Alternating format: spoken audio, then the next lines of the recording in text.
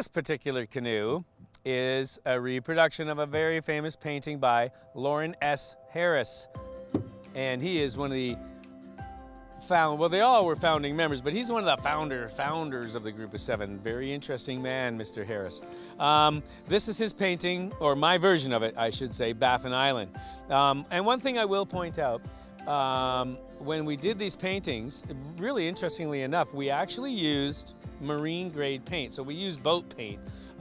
We talked to our local favorite canoe specialist that we know, John Gall from Johnny's Boat Shop, and he helped us out and got the paints for us.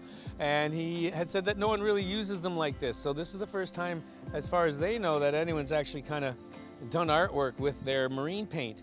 It was limited in colors, so I wasn't able to get the kind of vibrant colors that I could get with artist colors, because they just don't have the same kind of reds, blues, and yellows to work with. So I was limited on my palette, which, you know, I wasn't able to nail the paintings perfectly, so that gave me a little bit of artistic freedom, which I actually enjoyed, because I was able to move the paint much more fluid and much more better than when I normally do any kind of reproduction work. But yes, a lot of people came by and were really fascinated with this. This is the first one we did, and it's a Lawren Harris painting, and it's such an iconic image, like everybody really loves it. So yeah.